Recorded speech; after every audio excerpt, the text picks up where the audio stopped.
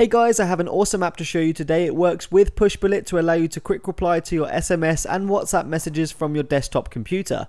Now, due to WhatsApp not having the APIs to work with Pushbullet officially, this app does require root and BusyBox, and of course you will need Pushbullet as well. The app itself is paid. I think it was around the £1 mark, but for me WhatsApp is my main form of communication and it was well worth the money to be able to reply to my WhatsApp messages directly from my computer.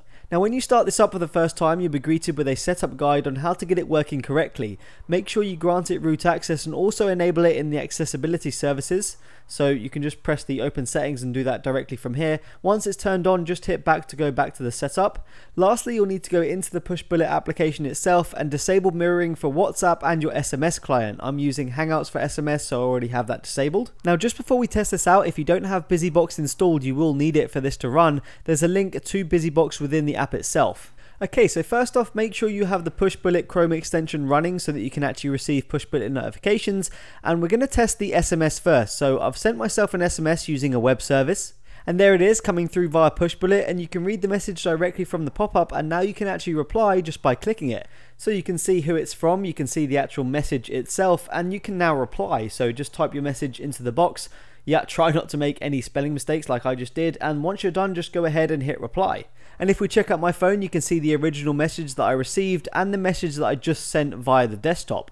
So that's working fine, but the main attraction to this extension is you can reply to WhatsApp messages directly from your computer, so let's test that out. I've just received a WhatsApp message. You can see the sender and the message, and again, to reply it's as simple as just clicking the notification and typing your reply into the box and hitting reply. This is going to be really useful for you if you're at a desk all day but you still want to check out your messages and reply to them. And yeah, if we check out WhatsApp on the phone, you can see the message that I received and the one that I sent as well. So yeah, this is working really well. If you're a Pushbullet and WhatsApp user, this extension is a must-have in my opinion.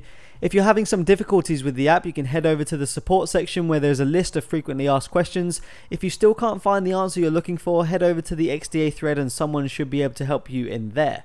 Now, this app is pretty new. It's on the initial release, so I'm sure more updates are coming. And actually, while I was making this video, I checked out the XDA thread and it looks like version 2.0 has just been pushed to the Play Store, although I can't see it just yet. But it's meant to give the WhatsApp messages the proper profile pictures, which is a really nice addition. So yeah, let me know what you guys think.